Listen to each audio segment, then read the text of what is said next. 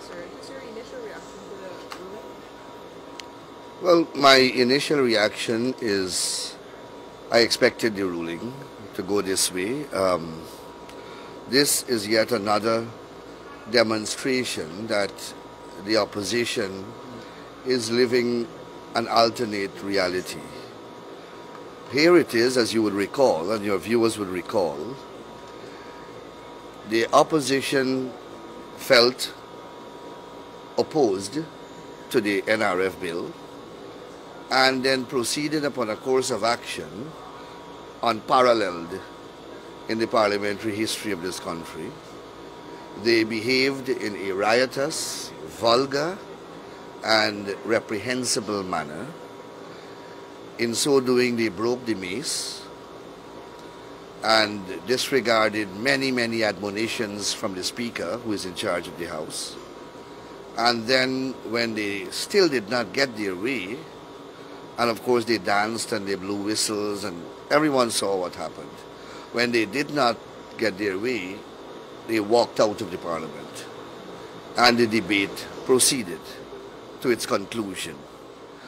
They then decided that rather than allow that despicable event to pass and try to do some form of damage control, they made the inexplicable decision to have it further scrutinized and further publicized and forensically examined by a tribunal like the judiciary, a decision that is unfathomable.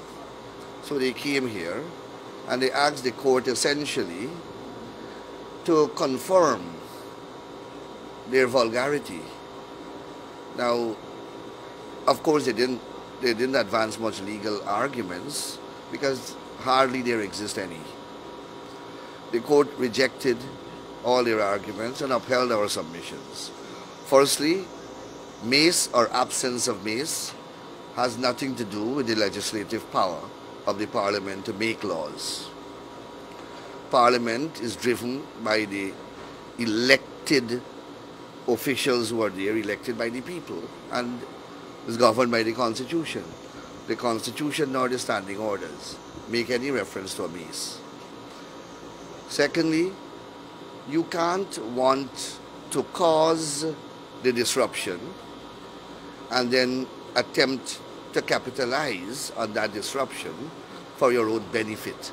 The law will never countenance conduct whereby one is relying upon one's own wrong, and that is what was happening there.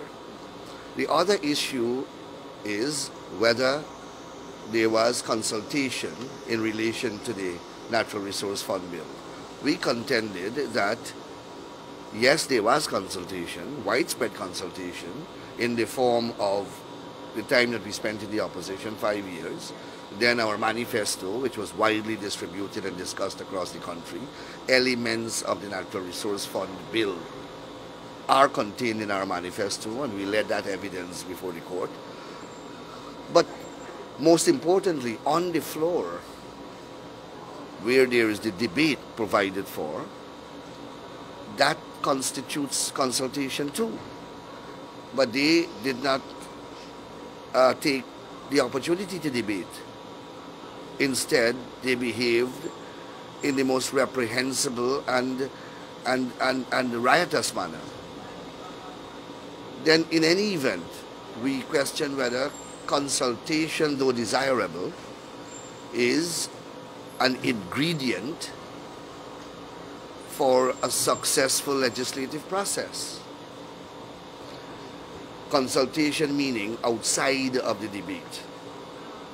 I have to see how the judge ruled on that issue because I have not read the judgment.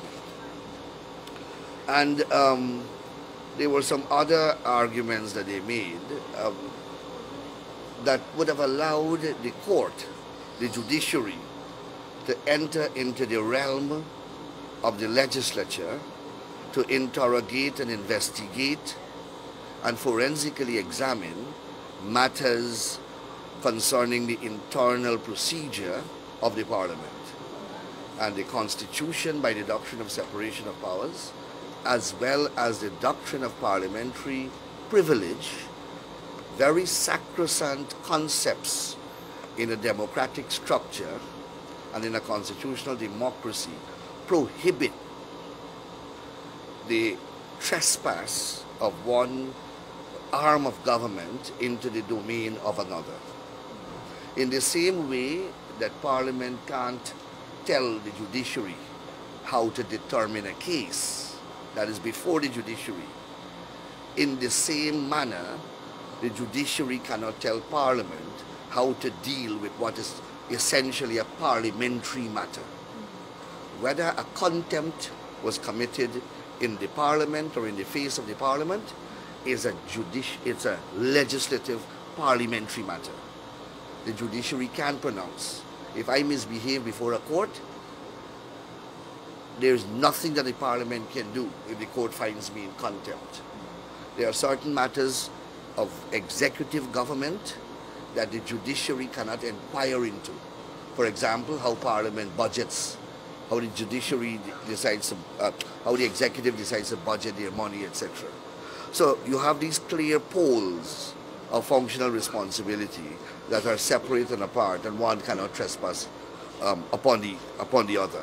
So I am happy that this is the second time in recent months that we are getting pronouncements from the court on these important issues concerning democratic governance and the constitutional preserves of the different important organs of state. It augurs well for our democracy, and it's important for the development of the law and our jurisprudence. So I welcome the ruling. The case has been dismissed and costs have been awarded. We will now have to enforce these cost orders. I now have a pile of them because it's a series of cases that have been filed by the opposition, all lost, right from the CCJ, from the elections petition coming right down to today's ruling. So I've already asked my staff to accumulate the matters and let us begin the enforcement process of getting these monies. Because, I mean, when you file these frivolous, vexatious matters and the court expresses its displeasure in orders for costs, they must be paid. Can you tell us what is that enforcement process like? Well, there are many ways by which you can enforce a judgment. Here the applicants are Christopher Jones and Norris Witter. So these orders are directed to them. There are many, the process can seize their personal assets. I have no doubt that these persons have motor vehicles. So that's one. You can go against their movable and immovable assets. You can go to imprison them if you can establish that they have the means to pay and they are deliberately not paying. I think that can be established. These are salaried employees. And another process that comes to mind is that you can go to their, for example, their employers and garnish their monies that are due to them monthly or as the case may be. So those are three options that are available off the cuff, which we will begin to explore and move swiftly on. Jay, could you just clarify if any, based on the cases, the government would have won if the opposition representatives would have paid any of the costs ordered by this, based on your knowledge? No, they have not paid. And I have, based on, you're asking me whether the government... Whether this opposition would have paid their client, their reps that brought no. against the state? No, they have not paid. I have written letters of demand, as I'm required to do, and those letters were basically ignored. So, like for example, the case involving the suspension, where 8 parliamentarians sued. They owe a lot of money, and they have not paid. So we have to move in that direction now. To recover those funds? To recover the monies, yes. Another thing, sir, the president spoke about the petroleum, draft petroleum bill being up for the public consultation from today. What could you tell us about that draft document? What are some of the major areas it will address? The Draft document was prepared by an external consultant. Of course, that consultant would have received the policy directions of the government, and the draft has been presented. I first have to go through that draft. I have not had an opportunity to do so. It only came in, I believe, Friday. So I'm in the process of going through that draft to ensure that our policy directives and directions are captured, and that what the government wants in the bill are there. And then I'll get back to you publicly on that.